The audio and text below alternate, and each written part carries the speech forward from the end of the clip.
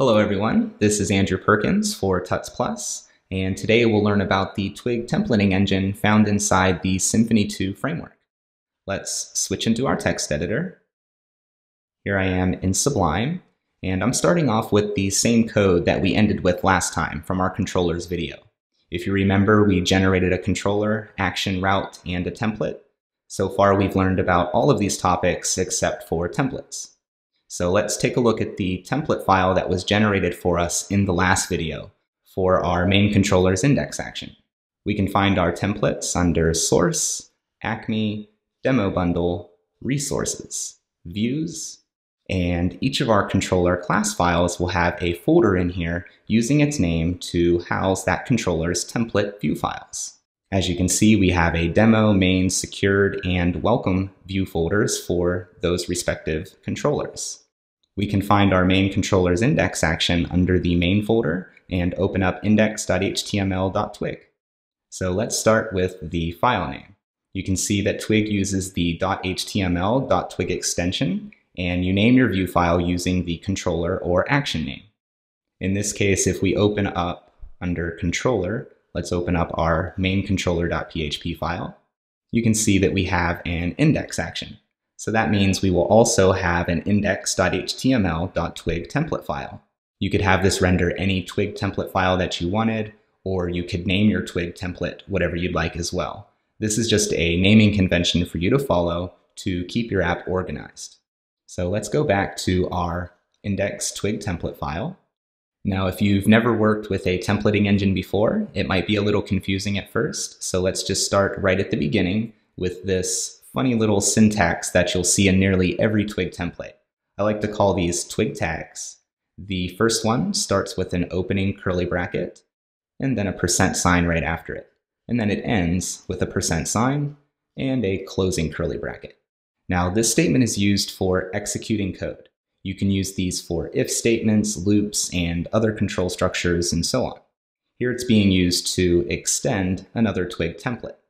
This file is named base.html.twig, and this was created for you by Symfony, and it's being used as a layout file to give this individual template file, or any other file that may extend it, some HTML structure. This includes HTML, head, title, and body tags.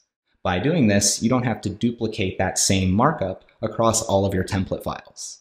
So we can locate this base layout file under App, Resources, Views, and open up base.html.twig. This again is just some standard HTML markup that your individual template files can share. In this template, we can see our Twig tags being used again to define several block sections within this template file. We have a block named title, and in between these Twig tags, we have our default title of welcome. Now, the cool thing about blocks is that in any template that extends the parent template, the child can overwrite these blocks' content, giving each individual template file unique content. So whenever we create a new template file, if we want to use this base template as a layout, we can simply extend it, just like in our index.html.twig file, and then we can overwrite these blocks. We could overwrite the title, and we can target this body block down here, which is where your main view or template code will go, that you want to be visible in the browser. If we go back to index.html.twig, this template file uses this first of two Twig tags several times to execute code in order to properly place the content of this page into that base layout file.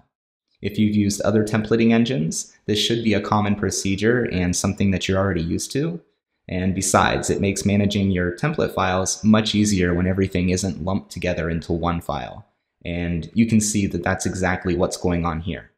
We overwrite the title block and give it a new title.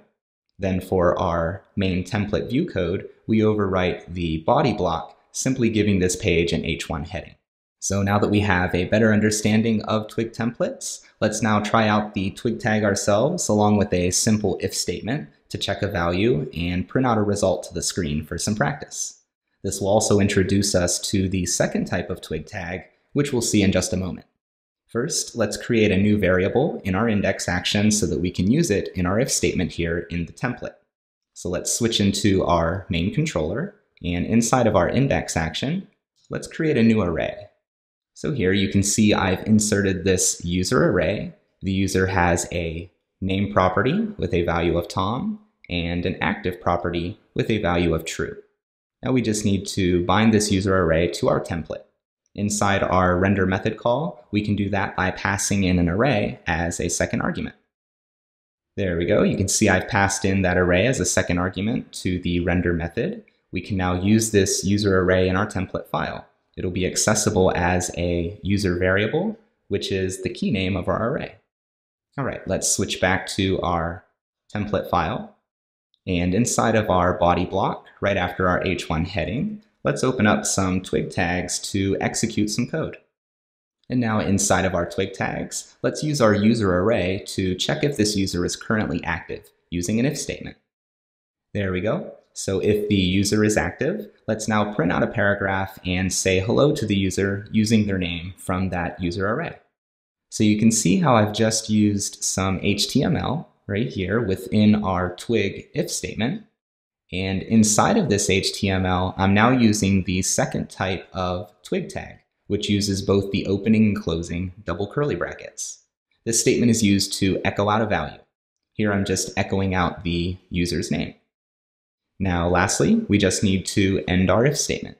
So right after our paragraph, let's end the if. And that's it. So if you want to evaluate or execute code, you can use the curly bracket % syntax. And if you want to echo or print something out, you use the double curly bracket syntax. All right, let's now test this out in the browser. Make sure to start up your server. Here I am in Firefox, so we can visit localhost port 8000/index to view our page. And as we can see, we get the message of hello Tom. Since our user's active property was set to true, our if statement would evaluate to true and run the appropriate code. So to wrap up, with Twig, you can seamlessly and painlessly integrate your PHP, HTML, and others together, giving you a very clean-looking presentation of your Vue code without all of the clutter of PHP tags and overabundance of parentheses and semicolons. Instead, we get a nice, simple, and elegant syntax. There's so much more that you can do with Twig. I've given you just a quick intro.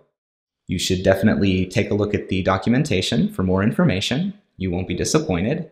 And thank you for watching.